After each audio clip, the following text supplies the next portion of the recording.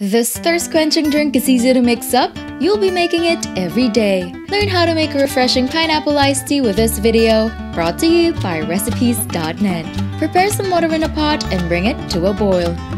Remove from the heat, then put in the tea bags and mint leaves, letting it steep for 3 minutes. Remove the mint, then continue to steep for 10 minutes until the water becomes very dark. Then, remove the tea bags, then add the granulated sugar, pineapple juice, and lemon juice. Stir until the sugar has dissolved. Now add in the ice and pour into a gallon container. Serve it chilled with ice, garnished with pineapple spears and mint leaves.